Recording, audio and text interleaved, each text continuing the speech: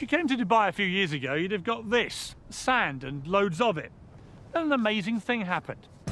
Fantasy became reality, and in the space of just 20 years, Dubai turned from desert into a jaw-dropping oasis of stone, marble, concrete, glass and raw excitement. But the bolder and wackier the idea, the more likely it was to be accepted. Giant islands the shape of palms that could be seen from space. And soon there'll be the world's tallest skyscraper, a modern-day Tower of Babel that slices through the clouds at almost a kilometre above the ground. Dubai has become a centre of a modern-day gold rush.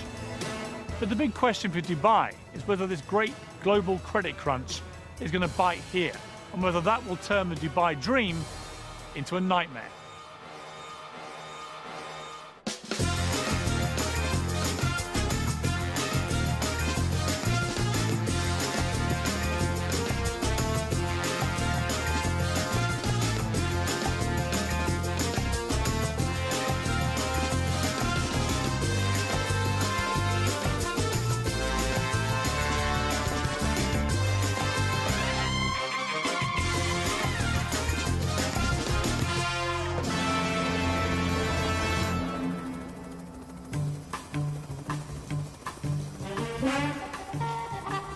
Dubai is one of the 7 states that make up the United Arab Emirates, under the rule of Sheikh Mohammed bin Rashid Al Maktoum. Its reputation as a tax-free haven and land of opportunity has attracted 120,000 Brits, all chasing the Dubai dream. You have both completely lost your marbles. I mean, you have paid $50 million for a load of sand. A dream where your position in society can be elevated overnight and vast riches are there for the taking. It's quite a journey from a secretary on an Oxfordshire estate to this, flogging £17 million apartments in Dubai. In a country where Sharia-based law is dished out on crop-top wearing partygoers, what's it really like to live here? And mixing with the locals, I talk tactics with the man that bought Man City. There's the Burj Al Arab. And what about the world's financial meltdown? Are they feeling the heat? You say credit crunch, people will say, whoa, whoa, there's no credit crunch in Dubai. It's not coming, it's here. But lurking in the background, behind all of this, is the fact that in just 10 years' time, Dubai's oil will run out. The race is on. If you'd invested in property out here over the past 6 years, I'd give your financial advisor a raise, because you'll easily have trebled your money. But it wasn't for the faint-hearted. 4 miles out to sea is probably the craziest property investment on the planet. For sale, 300 islands that, seen from above, replicate the countries of the world. This is absolutely ridiculous. I've heard about this place, I've seen the pictures, I know all the facts. Until you actually come out here like this and experience it for yourself, you have no idea of the sheer scale of it. 320 million cubic metres of redistributed seabed later, Dubai has not just put itself on the map, but put the map on itself. I'm heading for Britain. Gentlemen, permission to come ashore. Permission granted. Thank you very much. Welcome aboard. Nice to see you. Welcome to the United Kingdom. Well, thank you very much. Let's head over to London, shall Why we? not? Ex-Londoners Safi Qurashi and Mustafa Nagri moved to Dubai 4 years ago. Between them, they've just bought England. Dare I ask how much you've paid for it? Topping over $50 million. You have both completely lost your marbles. I mean, you have paid $50 million for a load of sand. Yeah, it's one view. Tell me some of the stuff What you're going to do here.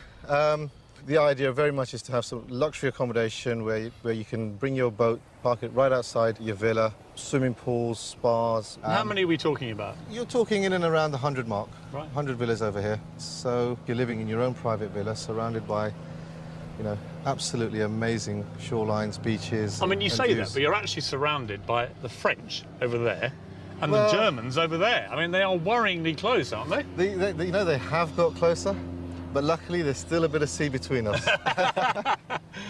I'm imagining now these luxury villas here, and even if they went just for $5 million each, I've just worked out you'll make a profit of $450 million. But you have forgotten the cost of construction. Which is? We're still working on that one. Yeah, You're still making what I think they call in Balham a nice little earner, aren't you? well, Yeah, Yeah, I guess you could say we might be. I mean, that's a great story. Absolutely. Ballon boy buys Britain. Yeah, it's not bad, is it? Safi is a perfect example of the Dubai dream. 4 years ago, he arrived here skint, having lost everything in a failed internet firm. Now, thanks to a series of shrewd property deals, he's the King of England and looking to invade France. But how did this little-known desert outpost become such a magnet for investors and those in search of a better life in the sun? Dubai has done an incredibly good job at marketing itself, largely through what at the outset appear to be utterly ludicrous projects. Think Dubai and you think glamour, wealth, and a rich hedonistic playground. Hardly surprising then that back in Britain, wrapped under red tape, and trapped under the dark grey skies, so many downtrodden wannabes think this place is utterly irresistible. Although Dubai is twice the size of London, the main action takes place in a frenzied 20-mile strip along the coast. The legendary Dubai gold rush can be traced back to 2001, when the law was changed to enable foreign nationals to own property. It coincided with the launch of the most famous of Dubai's artificial island projects, the Palm Jumeirah, which, because it's connected to the mainland, lured investors by the truckload. And my first impression is it's massively bigger than it seems from the sky. Apparently 4,000 properties were sold in the first 72 hours of the project being announced, before a brick had been laid. The weirdest thing about Palm Island is that 5 years ago, I'd have drowned by now because this was all water. Nothing quite prepares you for the sheer scale of their ideas. Palm Jumeirah is so huge, its central trunk supports 2 6-lane motorways. At the tip, 3 miles out, sits Dubai's latest 5-star hotel, the Atlantis, complete with an underwater lost city in a fish tank. The Beckhams acquired a place here, and Ashley Cole and Michael Owen followed suit, creating a Middle Eastern wag sumer. It may look like Brookside on the beach, but having a Palmer dress is the ultimate status symbol. And living the dream on Frond D is Neil Petch. Neil came out here 14 years ago and now publishes the Dubai version of GQ magazine. Judging by his cars, a Bentley, a vintage Jaguar and a Ferrari, life is good. Okay, here we are, ladies. Throw in a Russian model wife and her glamorous friends, and I'd say Palm living is very good. How much have these properties been going up by in value? Well, about 4 villas on either side of me. No one lives there. People had them as an investment, and they're going up at such a rate that they don't actually need to rent it. I wish I were in that position. I mean, if you bought that one at the start, for example, what would you have paid? Well, that was probably about £700,000, 2.6 million dirhams in our currency. And what would it be worth now? 15, something like that. So around 6 times what you paid for it. Exactly. So it's been an amazing investment for people. Yeah, it makes you question your own job when you're earning a lot less than your house is doing by sitting there. And is there, like, in any development like this, is there a bit of, you know, keeping up with the Joneses? Absolutely. I mean, I've had to upgrade my barbecue several times. Dubai has learnt a very British lesson. We do like to be beside the seaside. Waterfront property commands a premium, and building out into the sea will add 300 miles to their coastline. But when we struggle to build something as simple as a Millennium Bridge, how do you create an entire city in just 20 years? I have some days when I say, you know, this is crazy. I want to go to New Zealand. I want to live in a farm, you know. And when you built it, how do you make sure the rich come flocking? This is ridiculous. I mean, how many towels are there? Why would you need 100 towels? And at the world's only 7-star hotel, I sampled the Dubai dream for myself. There are times when we build things so astounding that they become testaments to human ingenuity. The pyramids of Egypt, the Great Wall of China, and now, Dubai? Extravagance and Dubai go hand in hand, but this really does take the gold-plated biscuit. It's rumoured this 7-star hotel costs so much to build and run that it will never make a profit. But that's not the point. The Burj Al Arab is Dubai's Eiffel Tower, part of ruler Sheikh Mohammed's vision to put this place on the global map.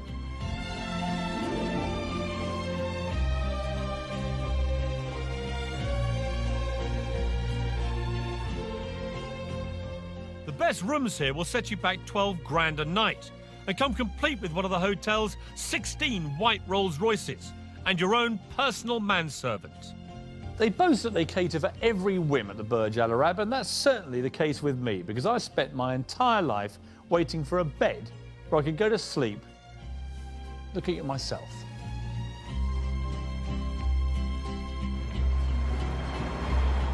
I'm here to meet builder Eddie Mitchell, who I last met at the height of the UK's property boom in Sandbanks, Dorset. Eddie was creating futuristic properties inspired by this hotel. He's been coming here on business for 5 years and is now a gold star guest, affording him extra special treatment.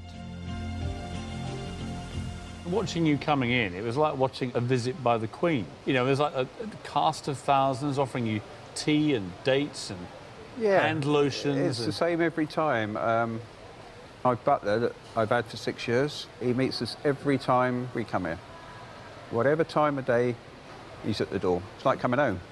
So, Eddie, last time we met was in Sandbanks, Yeah. where the funny thing was there is that you produced properties like this, which are, you know, by any normal standard in Britain, completely barking mad, futuristic, emporiums of glass and concrete and everything else. Out here, you're known as Mr. Boring, because, I mean, that is not even first base, is it? Not really, no, Piers. I mean, you must love it here. It's like a permanent building site. Yes, but probably the biggest building site in the world, and after 30 years of building, I just love it. You're like a pig in a sty, aren't you, Eddie? Yeah, definitely. For those who bought at the start in the Palm or the World or the Burj Dubai, how much money are people making? I'm sure people are making many millions. I mean, I heard of one Chelsea footballer who had a place on the Palm that he's never actually lived in. He paid £400,000 for it, and he's just sold it for £3.5 million. Yeah, that's what he would have paid 6 years ago. And he would now make £3.5 million? Yeah, definitely. Without setting foot in the place? Yeah. How have I missed out on this again? We should have came here 6 years ago. No, but you always seem to pop up in these places at the right time. I went to Sandbanks right at the peak. I've come to Dubai right at the peak. What I need to do with you, Eddie, is stick with you in the down times. Well, you can come on site and be a builder if you want, Piers.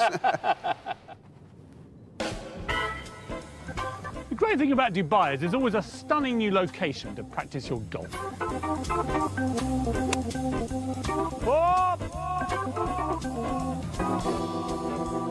But you wouldn't have thought you could practice your skiing as well. This is Ski Dubai.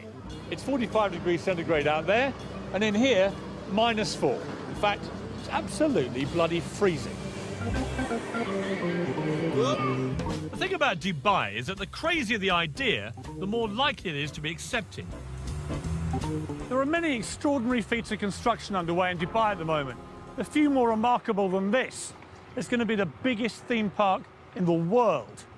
It's going to be 107 square miles. Or to give you some idea of perspective, bigger than Birmingham. But even more extraordinary is the fact that they boasted that the catchily named Dubai Land would be finished into 7 years. Achieve that in the current economic climate, and I'll eat my sunglasses. This is a model of what the theme park will look like, and quite frankly, it's one of the most breathtaking things I've seen in my entire life. There are going to be life-size replicas of the Taj Mahal, the Eiffel Tower, the Egyptian pyramids, even Big Ben and the Houses of Parliament.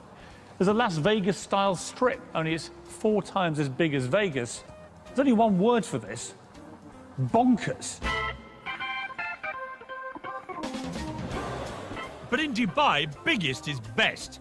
This humongous fish tank is built inside the world's biggest shopping centre, next to, yes, you're way ahead of me, the world's biggest building. I've been to lots of tall places in my life. The Empire State Building, Eiffel Tower. I worked at Canary Wharf for 10 years. But I've never, ever seen anything quite like this. The Burj Dubai is already 720 metres tall, making it the highest building in the world. But the really scary thing is it's still growing. Probably the most unnecessary sign of all time. Please don't lean on the doors. The sheer bravado of this structure beggars belief. They're even adding a new story every 3 days. It's another part of Sheikh Mohammed's plan to make sure Dubai stands out. The final height is still top secret, but the ambition is to be almost double the height of the next tallest building on Earth. The Earth's vanishing. I've never been this high in my life anyway. Mr. Ali Alabar, the 5th most powerful man in Dubai, is chairman of Emaar, the government-backed construction company building the tower. So we're right in the middle here on floor 160. We're 611 metres up. Yeah. There's still, as I can see, I mean, there are 20, 30 floors more already under construction. Yeah. Does it wobble, this? I mean, does it move around? No, it doesn't move much. Do you know how far? I think if it moves maximum, probably move this much. Who's going to be here? I mean, who will be on these floors? I think indeed these are office floors. People have bought private apartments here too, right? Correct. Yes. What was the most expensive one, do you know? A whole floor could probably cost you about $45 million, a whole floor. Oh, bargain. Yeah, it's a bargain compared to London prices, of course. You know Sheikh Mohammed better than many people. How would you describe him? I've been with him 15 years, and there are times when his energy is so unbelievable. This building here, the first time we've designed it was 90-story, and the meeting was 1 minute. And His Highness said, no. I said, okay. So I did, I think, about 120. He said, no. So I just brought a chart of all the tall buildings in the world, and I put in this building.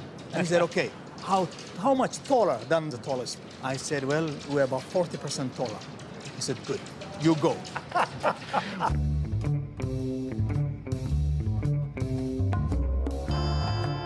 40 years ago, Dubai was nothing more than a dusty fishing village. The then ruler, Sheikh Rashid, had a vision to transform it into a hub for the world, as a port and as a tax-free business centre. It was an extraordinary and bold move. The philosophy was simple: build it and they will come. And come they have. Now, under the rule of his son Sheikh Mohammed, the vision continues. Dubai often feels more like a corporation than a state. And that's because just three things matter here: business, finance, and success. Unlike in Britain, where huge developments can get bogged down for years in red tape and bureaucracy, over here they can go up in months. And the reason is quite simple: Sheikh Mohammed. Whatever the Sheikh wants gets done, and fast. Of course, being able to use millions of cheap workers from Southern Asia has made it all possible. In 2007, accusations were made of slave labour conditions, so Sheikh Mohammed set up a confidential free hotline for construction workers to report any abuse. As a result, conditions have certainly improved. But each year, UAE workers send home an estimated £4 billion in wages, so a recession in Dubai would have serious global implications. But trying to get anyone to actually talk about the possibility of economic downturn here in Dubai was like trying to get blood out of a stone. I turned to Michel Canoe, a billionaire businessman from the 9th richest Arab family in the world. Are you totally sold into this vision, or are there going to be problems, do you think? Well, now there's going to be a lot of economic upheaval globally, and it's going to come and affect us. See, no one mentions that here. I know. You say credit crunch, people will say, whoa, whoa, there's no credit crunch in Dubai. In the Arabic culture, to say something, if you say it out loud, there's a perception that it'll happen. So we don't even call cancer cancer, we call it the disease that can't be mentioned. It's the same mentality. Is there a credit crunch coming in Dubai? It's not coming, it's here. It already exists. Now, for people to come and say, you know, this is the end and death of this area, it's not going to be the death of this area. What's going to be is a natural timeout, if you want, allow things to come back to its normal position and then move forward. Dubai, I think, is a good place to be if you're looking at 15, 20 years down the road. Because if you're looking at 2 years down the road, God knows what's going to happen in the next 2 years in terms of global finance.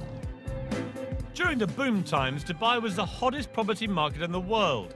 The carrot that had expats scurrying here faster than a bleached blonde to a footballer. Helen Tatum is typical of those that came chasing the Dubai dream. She landed here 4 years ago and owns Dubai Luxury Homes, one of the most successful estate agents in town. Today, she's showing me a flat aimed very much at the not-so-poor. Amazing views, vast amount of room. I mean, how big is this? It's 13,400 square feet. The master suite takes at least a third of the apartment. So it's all about the bedrooms out here, is it? Exactly. And what would it cost if you wanted to buy this? £17 million. Wow. Who would buy a place like this? I mean, who's living in this block? Yeah, I mean, discretion is the word, but, I mean, we've got sporting personalities, we've got presidents of countries. 15 times the size of the average house in the UK, who said size doesn't matter? I mean, it's just humongous. Yeah. This is not even... apartment is too loose a word. Well, I mean, this is... Hello! I mean, it echoes. I mean, it's unbelievable. I mean, look at it. It's not a kitchen, it's a restaurant. That's the children's bedroom. Of course it is. How silly of me. Here's the bathroom. This is the bathroom. I mean, this they is... take a lot of care over the bathroom. This is ridiculous. I mean, how many towels are there? There must be 100 towels in here. Why would you need 100 towels? I mean, it is just opulence on an almost regal scale, isn't it? It is. It's a staggering apartment. Perfect for your average multi-millionaire. This great view. Amazing view. But maybe not so good for a billionaire. Which is why the next phase will have its own heliport on the roof. That is going to be just going for a higher level altogether. That's going for your billionaires rather than just the millionaires. And it's going to have its own helipad, and you know, they're working on their own immigration so that you can just jet in and... Well, literally, so some Russian oligarch just lands on the roof, and out come immigration officials. Right. Yeah, incredible. What's a nice girl like you doing, flogging £17 million apartments in Dubai? I don't know, it just happened 4 years ago. Set up my own real estate company, and What were you doing back in Britain? I worked on the country estate in Oxfordshire. Doing what? Doing what? As the estate secretary. You're a secretary? Estate secretary. Estate secretary, sorry, I don't want to diminish your role, but I mean, it's quite a journey from a secretary on an Oxfordshire estate to this. Yeah. And you're now glimmering in diamonds and Rolexes and stuff. So life's been good for you, right, Helen? Yeah, it has. Thank you. And that's not the half of it. Helen now has her own polo team with 8 Argentinian ponies and a full-time professional trainer. It certainly beats typing. Friday is polo day here at Arabian Ranches. It's a bit of a fixture of the expat community, a chance to revel in the good life whilst catching a chukker and slithering up the social ladder. Becky from Bingley, West Yorkshire. Yeah. And here you are at polo. Yeah, I'm at the polo. Bingley girls are not really used to doing this sort of thing, are you? Let's be honest. No. I came over here and I launched a magazine for another company, and I've just launched this magazine, and I'm 28 years old and I would not get that in the UK. You've done badly for a girl from Bingley, have you? It's all right. I'm quite happy.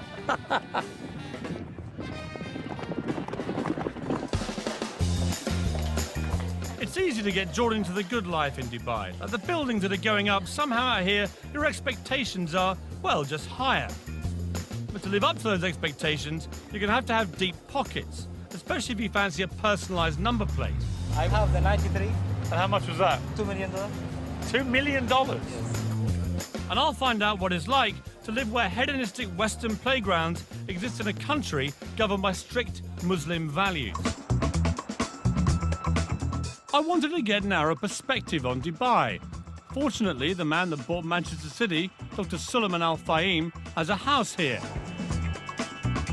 He's made a fortune in property and is the Alan Sugar of Arabia, with his own apprentice-style TV show and even his own catchphrase. Impress me. When he said he'd show me around the city, I didn't realise he meant in his own private jet. He impressed me.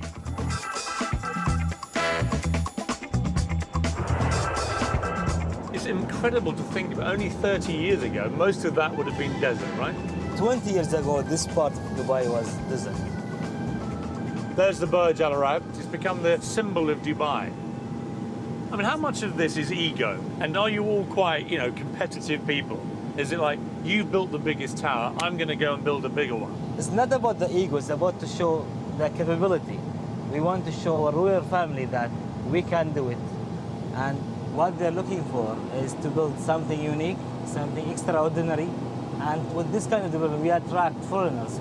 I mean, how much money is there down there now, would you guess?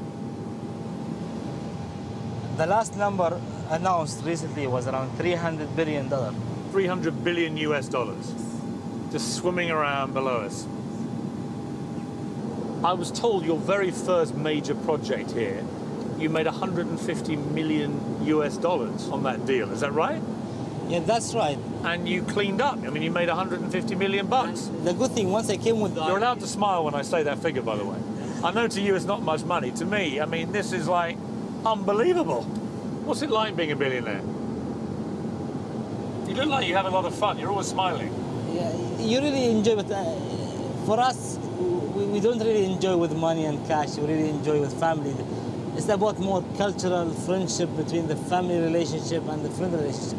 Now that's a family I'd like to get into. I wonder if he has any single female relatives. So we've seen the city from the air. Now it was time to see it at ground level, in the world's only Versace Lamborghini Murcielago.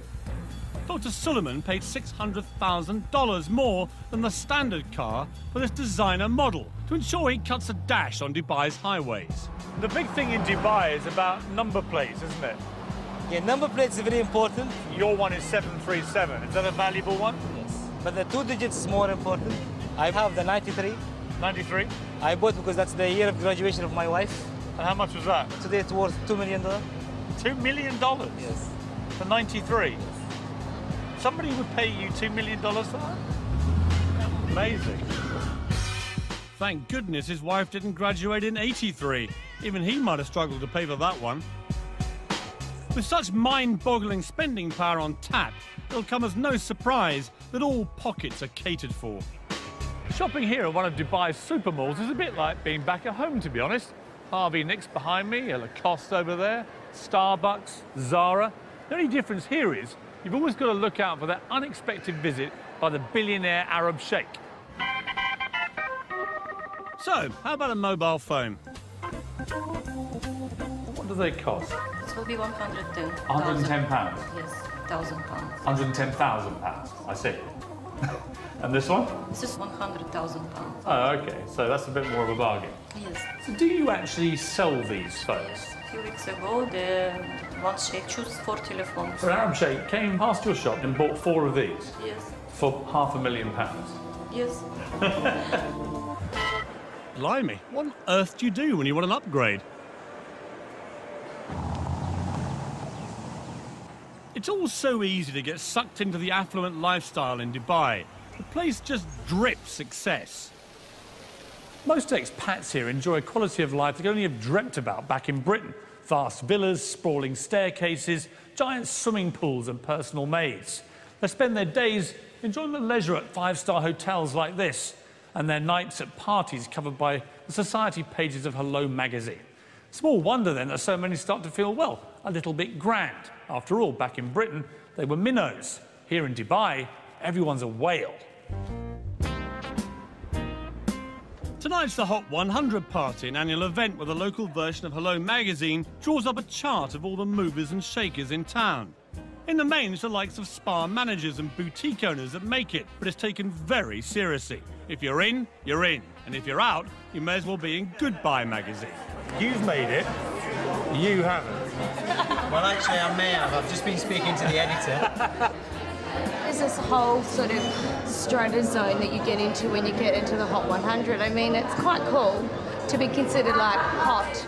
And apparently none hotter than yours truly.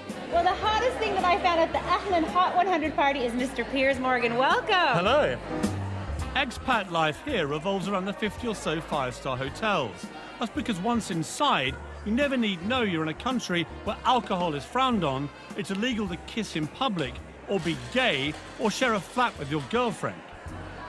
Dubai knows it needs Westerners to succeed, and so deliberately turns a blind eye to goings-on, providing they go on the private property of the hotels, a kind of expat bubble where life is good and intoxicating.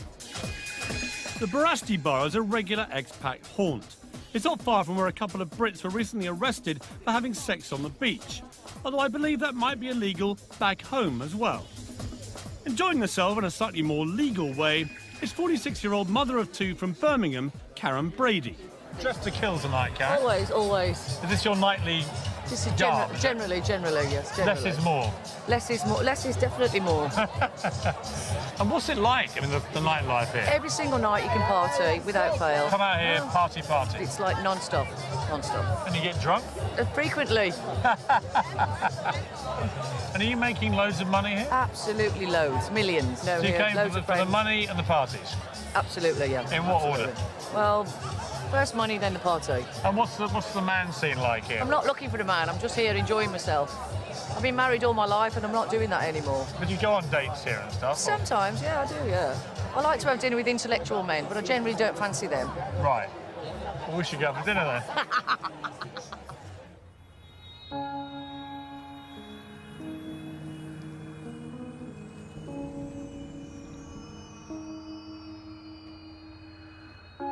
In the last year, 230 Brits have ended up in Dubai's prisons for a range of offences, from the normal, like drink driving, to the abnormal, like bouncing a cheque. If you are going to come out here, make sure you learn the law. For example, sex outside of marriage can get you a year in jail. Possession of over-the-counter drugs that contain codeine, 4 years. Even Harry Potter books were recently banned from schools because witchcraft is strictly illegal in Dubai. It's a difficult society to get your head around. On the one hand, a traditional autocratic leader uses strict Sharia-based law to rule with a rod of iron. On the other hand, in the five-star hotels, you can forget you're even in the Middle East. But the two cultures exist side by side in parallel universes, and except for at the shopping malls, rarely mix. Consequently, the expats live in fear of making a silly mistake or inadvertently breaking a law that could, with a swipe of the pen, see them deported. I drove into the desert with blogger and ex-journalist Alexander McNabb. He's been living out here for almost 20 years and has first-hand experience of what happens when the two cultures clash. It is. It's like being on the moon, isn't it? Amazing. When I first moved here, that was in the early 90s, I came out here running a magazine which was shut down because I criticised the wrong guy's computer. It was a computer review mag, and the computer didn't work. And so we said the computer doesn't work, which in retrospect was probably naive of me. Or to tell the truth. To tell the truth. But it offended a man who happened to be related to a man who happened to be in a position to do something about it. So my office was sealed by the Ministry of Information. Now, the great thing about Dubai today is that actually probably can't happen. Is it relaxing, the censorship? Is it getting easier? Yes, it is. If you can stand up a good story where a government department has behaved appallingly, I think you've got a chance of running that story.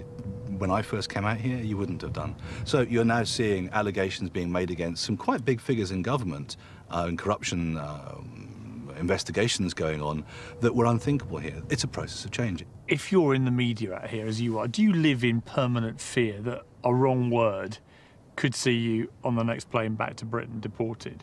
Are you wary about what you're telling me, for example?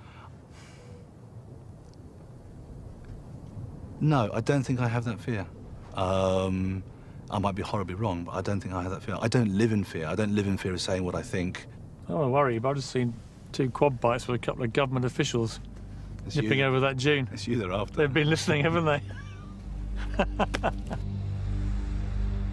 Part of the problem lies in the fact that the Sheikh can change laws virtually overnight. Tenants and landlords who ignore the villa sharing ban could be fined up to 50,000. While we were filming, in an attempt to stop overcrowding amongst unskilled workers, it was decreed illegal to share property with anyone except close family. If you're thinking of coming out here, make sure you do your homework. Disconnecting water and power supplies. Super.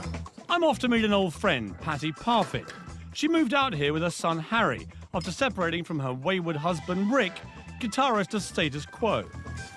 She'd been out here on holiday and thought Dubai would be the ideal place to change the status quo and mend a broken heart. A year on, however, and the Dubai dream is turning sour. Patty, hello. how are you? Hello, I'm good, thank you, How darling. lovely to see you. And you, how are you? The last time I saw you was on a Status Quo tour bus. We don't talk about that. Welcome to my home. So this is your lovely piece of Dubai paradise. This is Very nice. this is our little hacienda. So this is the lounge. Yeah. This four-bedroomed house is typical of the expat family lifestyle out here. Inside landscape gated communities are miles from anywhere. So this is the kitchen. Thankfully for the neighbours, it's detached. So, Paddy, you're in a very nice place here, but it's half an hour inland. What would you pay here for your rent? What do you... Oh, you're going to die. £32,000 for the year. And you have to pay Wow. up front in Dubai. So you had to write a cheque for £32,000? Yeah. For a year's rent in advance? Yeah. See, that strikes me as pretty expensive. It is. I mean, it's ridiculous So rent. your rental is up for renewal. What are you going to do? I'm taking it for 6 months, and then I just see how I go there. And what are they going to charge you for that? £27,000. What? In 1 year, they've nearly doubled it? Yeah.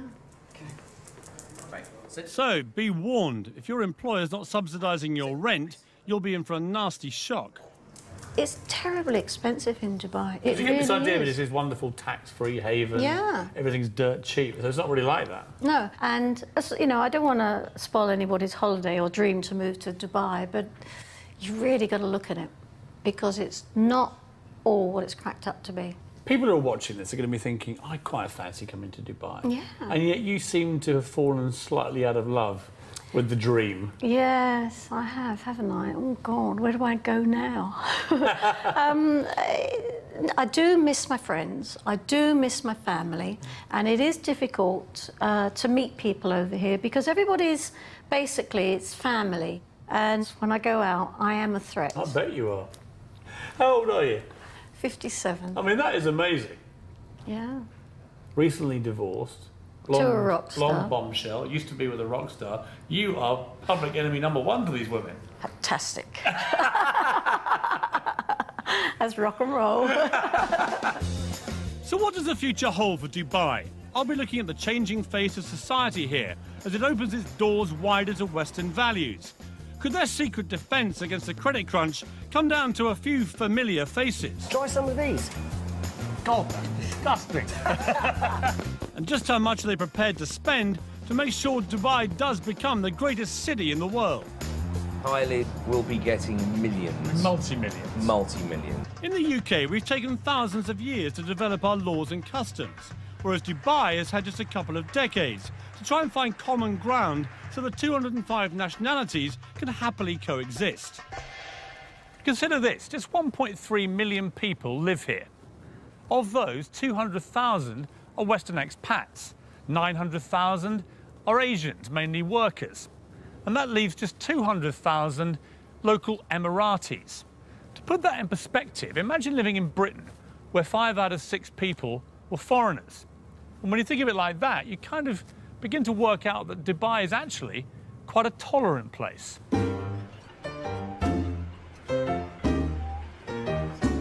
It's a sign of Dubai's willingness to welcome foreigners into its midst, to keep moving forward. And someone taking full advantage of that acceptance is Derek Khan. Oh, it's very good. Derek, a former fashion stylist to pop stars like Salt and Pepper and Snoop Dogg, is today better known as an ex-jewel thief. What happened, very stupidly, I pawned jewels. And of course, pawning, you don't pawn what is not yours. And I dug myself into a nightmarish hole. I would have to go take one piece of jewel, go to another company and lied, basically, to get another piece, and which I pawned, and it became a circle, a nightmare you got caught, circle. and you got a 2-year prison sentence. Yes, I did. He served 2 years in a New York jail for his crimes, was kicked out of the US and settled here in Dubai, reinventing himself as, get this, a jewellery designer. There you are, a convicted thief, felon, for want of a better phrase. You're kicked out of America, and then Dubai, where you would imagine they're quite strict about that kind of thing, they welcome you in here. I was accepted into Dubai because I think I was very straightforward with what I had done. I was very straightforward in who I am, and they kind of saw what I can do. You're also fairly unique, Derek. I mean, there aren't many Dereks in Dubai that I've met. Not with this look, the whole thing, you know? Well, you'll be surprised. Dubai is just, you know, again... There are more of you out there? I hope not, but... Put it in, give me a little, exactly, a little swing. What I hear everywhere is that if you do this, you're out. If you do that, you'll be deported. So what I haven't found is any real evidence they actually do this. I mean, do people get chucked out of Dubai? Well, of course they do. You know people who've been deported? Well, no, I don't. That's the point. I mean, I don't know anyone who's been deported. But, you know, the thing There seems is, to be a collective fear of being deported well, you without see, any evidence well, anyone ever is. Well, listen, the collective fear works because guess what? I can open my car, and especially from New York City, I could never dare leave my computer in the car. I do it all the time. I leave my doors unlocked at home. You think that the rules are a small price to pay, really? For Oh, a very small price to pay. You know, it gives you that sense of security. And I couldn't be happier here. Right, beautiful, beautiful, lovely. If Dubai is going to succeed, now more than ever it needs people. It has to be seen as the in place, somewhere you can't afford not to be. So when Dubai can't build it, Dubai buys it, spending millions on celebrity names and, crucially, brands. Gary Rose is the latest big name lured into town. He'll be in good company. Gordon Ramsay and Marco Pierre White are already here and raking it in. Gary, how are you? Hi, very good, thank you. Nice to see you. Very good. You too. You came just at the right time. Try some of these. That is a little salmon fish cake with a lemon hollandaise. God, that's disgusting. I don't even laugh. I mean, it's actually delicious, but just to see what your face is like, it's delicious. Tell me, Gary, you've flown all the way to Dubai, yeah, and you've flown all the food out here as well. Oh, yes. Why don't you just stay in England? Oh, yes.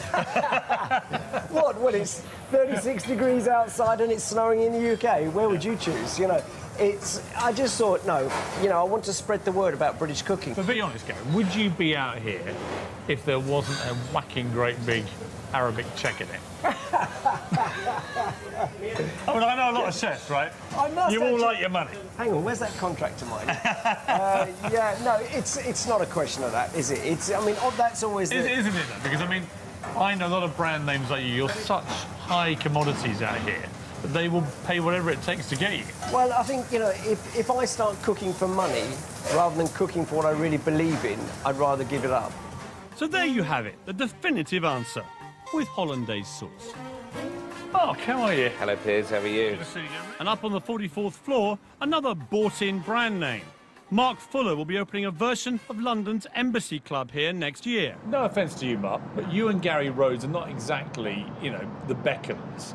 And yet you're getting a lot of money thrown at you to come here. What's in it for them to get you? Someone was saying to me today that it's all very well opening a hotel, but you've got to entice people into it. It's like all over the world. The difference is they're buying in name brands because it's a new country. I mean, is it rude of me to push you on just how many millions they paid you to come here? No, I won't say that. It wasn't millions, but it was quite an acceptable figure. What about Tiger Woods and people like that? When you see their names. Tiger Woods.